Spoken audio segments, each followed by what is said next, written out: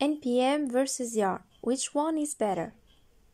Two of the most popular package managers among JavaScript and Node.js developers are NPM and Yarn.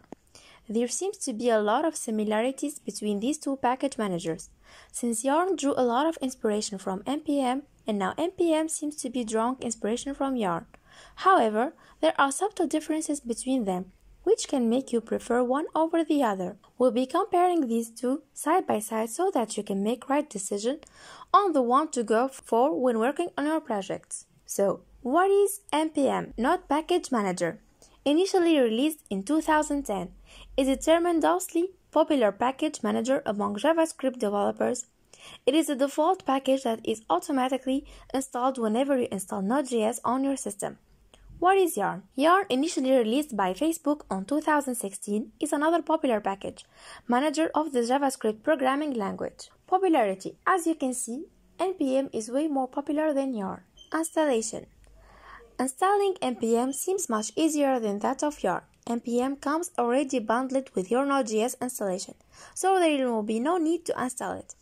Yarn is available as an NPM package, so you can install it by running the following commands on the terminal. NPM install Yarn. Security.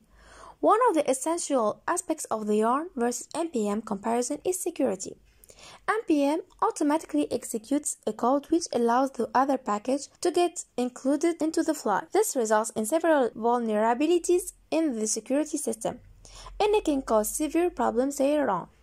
On the other hand, Yarn installs those files which are only from the Yarn log or package.json files. Therefore, it has been deemed as more secure than NPM packages. Speed. In a comparison of speed, Yarn is much quicker and faster than most of the NPM versions, which are below the 5.0 versions.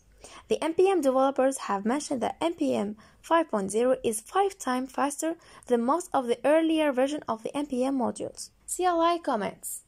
As you can see, the NPM and Yarn comments are technically the same. As you can see, in the NPM, you start with NPM, in Yarn, you start with Yarn. So, which one should I opt? When Yarn was released, the users would face different issues about the plethora of problems in performance. However, the developers have solved the difficulties.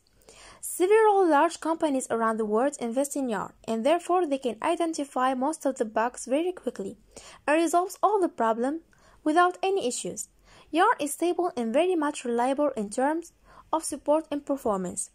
Between Yarn and NPM, if you have to choose, you can either of the two. Both of them have two different sets of benefits and features, which helps the users in different ways possible.